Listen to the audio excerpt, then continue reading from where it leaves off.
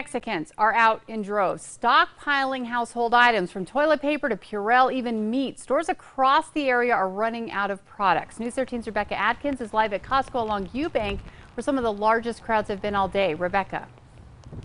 Yeah, Kim, it's been a madhouse over here all day, and since 8 o'clock this morning, people were lined up outside the Costco, and in some stores, people have even been caught on camera fighting over cases of water.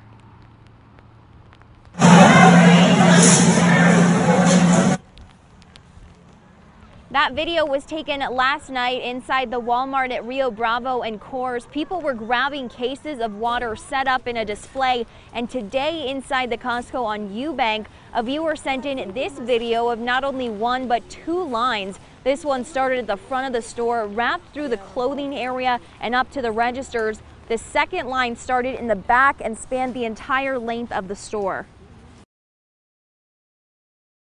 Whatever my husband didn't get at Walmart, we ended up getting at Target, and I actually went a couple days ago to get toilet paper because apparently everybody needs toilet paper. But when I went to the stores last night, everyone is rushing for stuff. Long lines. We were in line for like at least 20-30 minutes. And Costco isn't the only store that's seen a rush. These pictures are from the Walmart in Los Lunas, shelves clearly empty. And at the Silver Street Market downtown, toilet paper, Lysol, and canned goods are in high demand. The owner says the pallet they got in this morning of toilet paper is already cleared out.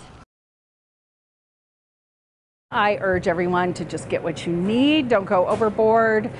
Just within reason, get what you need for yourself, for your family members. And there's not a good reason to over purchase for anything.